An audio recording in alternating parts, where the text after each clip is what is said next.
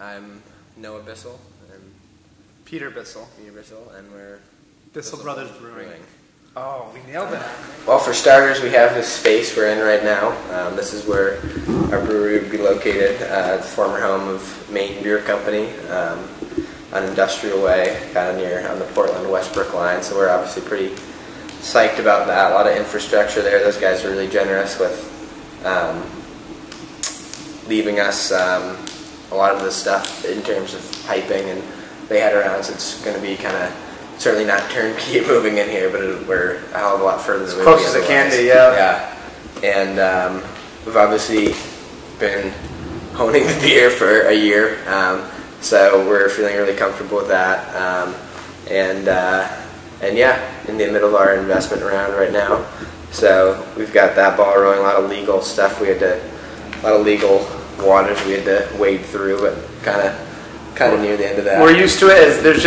We're anxious to get from point A to point B, so we can actually begin beer. Yeah, begin getting the product to the people. But at the same time, we've kind of realized that this isn't like a one-time thing. This is just our lives now. Every day, there's going to be problems to solve. There's going to be things to take care of. So this is, in some ways, it's the toughest part, but in other ways, it's been a good kind of preparation for this is just how things are now.